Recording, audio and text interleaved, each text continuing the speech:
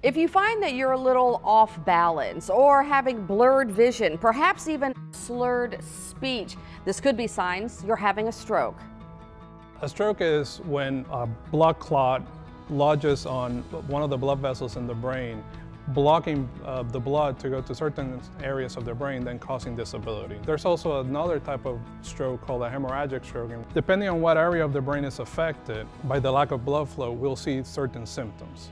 So we like to tell our patients to remember the acronym BFAST. BFAST stands for B, balance, E, eyes or vision changes, F, facial weakness, A, arm weakness, S, speech changes, and T for time, because time is of the essence. The sooner you get here, the more we can do for you. We have medications and procedures that could help us try to reverse that stroke and save as much brain tissue as we can. Let's talk about some positive outcomes. We've had a lot of success stories here in the hospital with our stroke program.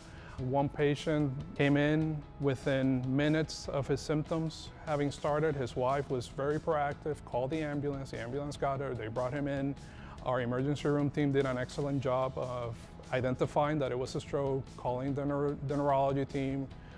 The patient ended up having a large clot in one of the major blood vessels in the brain. We gave him the clot busting agent, and our neurosurgery team took him to the cath lab where they were able to remove the clot. That patient, when he arrived to the emergency room, he couldn't speak, he couldn't understand, he couldn't move his right side. 2 days later, he walked out of the hospital.